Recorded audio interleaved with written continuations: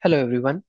Let's take a look into the automation workflows we have designed. So the brief agenda for the coming video will be, we will first cover the Juniper ACL update workflow, followed by Cisco ACL update workflow.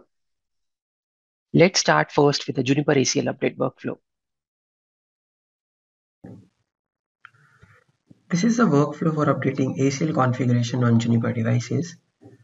Let us first go through the steps which are part of this workflow. The first block is a user input task wherein we will give the device ID, the name of the backup file, configuration file, and other essential parameters to start the workflow. Once the inputs are provided, the next step is to check the file names, and in case of any invalid file, a fail notification is sent to the user. In the next step, we run the pre-checks on the device and then take an approval from the user to continue further. In case the pre-check output is not satisfactory, the user can halt the flow. After the approval is given, the workflow will take the backup of the current ACL configuration and then load the new config file which is provided as part of the initial user input.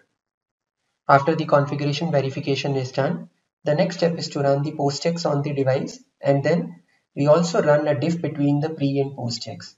Based on the output of the diff, the user can choose to either roll back or proceed with the new configuration. Now let's start a new instance of the workflow. First, we will give the instance name, and once we have provided the instance name, we will click on Start. To progress to the next step, we will need to complete the user task.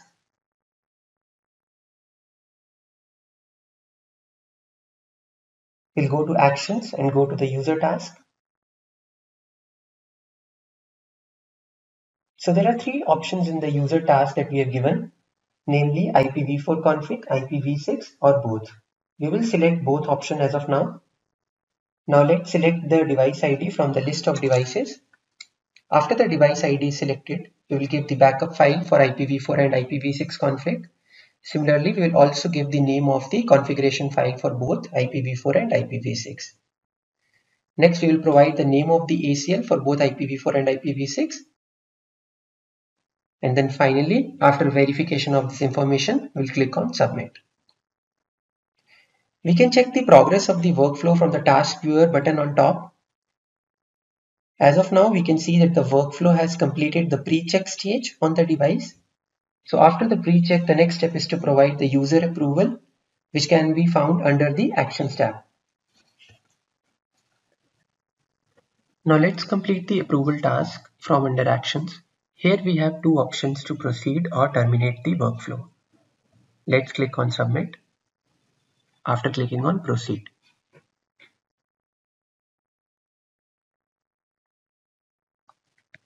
Now the workflow will progress to load the new configuration to the device. We can also see the details of the updated configuration in the task viewer.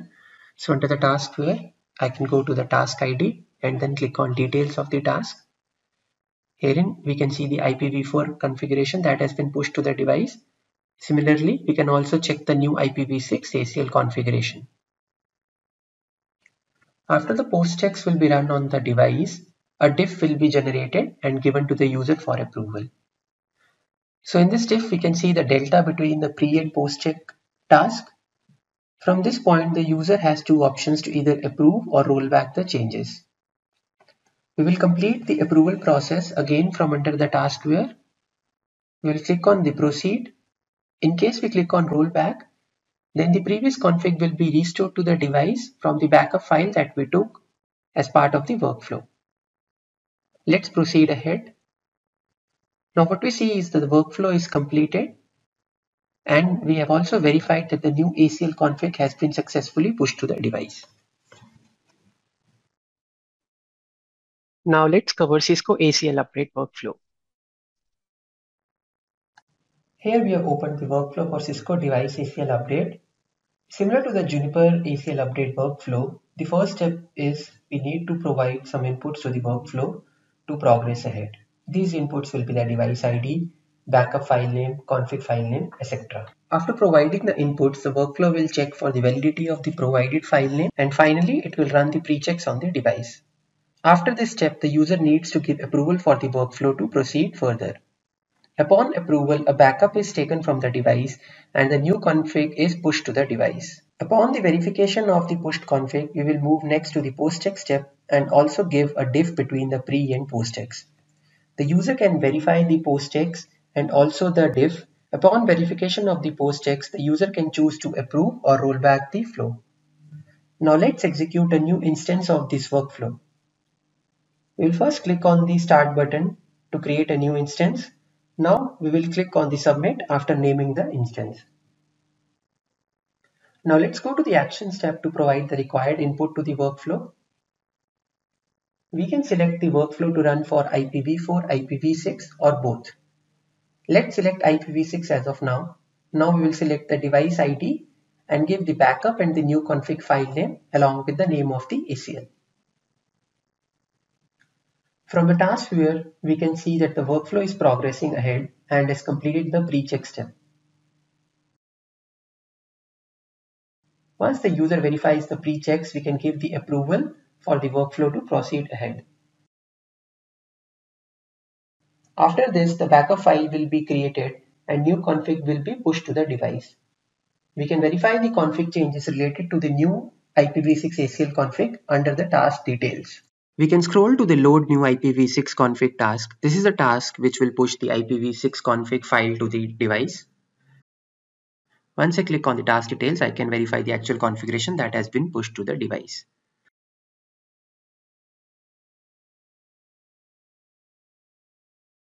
I can also verify the configuration. So the next task after the load task is the verify IPv6 ACL configuration. And herein I run the command show run IPv6 access list on the Cisco device.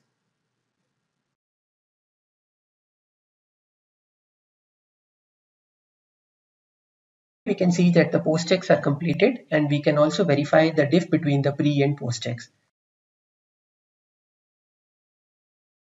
The user can select proceed or rollback after this step. In case of proceed, the device will successfully be updated with the new ACL config and the workflow will be finished. Thank you for joining today. This was the end of the video. Have a good day ahead.